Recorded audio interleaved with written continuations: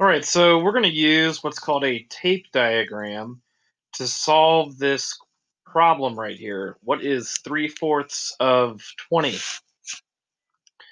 Okay, so another way we can think of this, since we're finding a part of a whole number here, or 3/4 of 20, we can actually think of this as 3/4 times 20.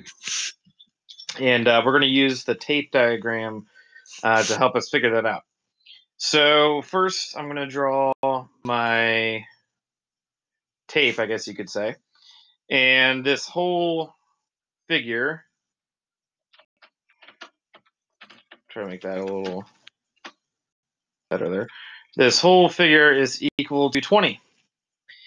And because we want to find 3/4 of 20, we're actually going to divide this whole tape diagram into 4 equal units. All right. And so now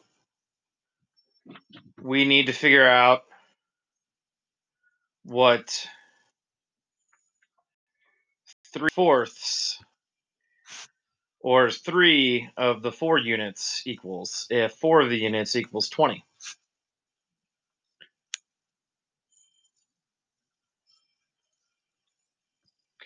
So 4 units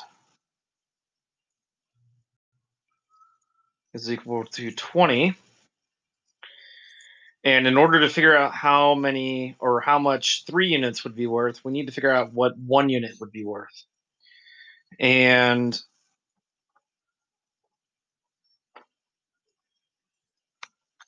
1 unit is actually going to be equal to the total 20 divided by the denominator 4.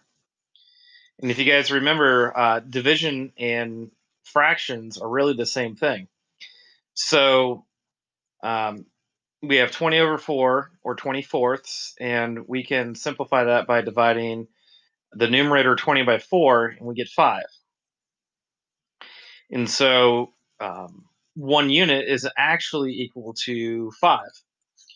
And so if we want to know how much 3 units is equal to, we're going to do 3 times the value of 1 unit, which is 5.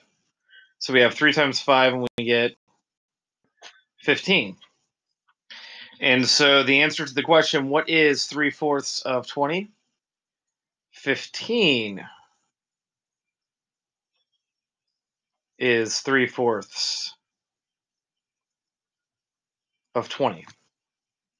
And we can see that if we know that 1 unit is equal to 5, we can just write in 5 in each section or each unit of our tape diagram.